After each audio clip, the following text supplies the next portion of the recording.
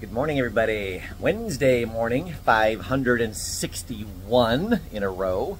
Plunge is 39. It's 71 outside this morning. It's all about consistency, guys. I'm not going to do a long video this morning again, but want to make sure I got you getting in the water. Woo! Getting in 39-degree water. When it's 71 out, it'll get your attention.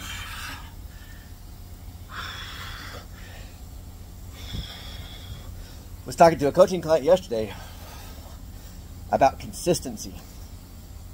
Consistency is a skill.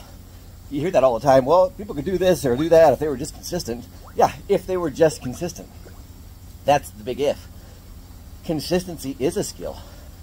So that is something to develop. That is something to work on. So whether it's doing an ice bath like this every day, or working out every day, or writing in your journal every day, or doing something productive but also is a little bit difficult every day, builds that muscle of consistency. And that transfers into lots of other things, guys. It really does. So work on that. Work on your consistency. Today's Wednesday, middle of the week. What do you got going on? And what do you do consistently that's a really big plus for you? I'd love to hear it. Have a great day, guys. 561 ice baths in a row. Somebody commented, like, what do you do when you get sick, Rick? Have you done these ice baths when you're sick? Or have you not gotten sick in 561 days? I said, yeah, I haven't gotten sick in 561 days. Crazy. That's part of the benefits of these ice baths, is it's really, really good for your immune system. Check it out, guys. I'll see you tomorrow.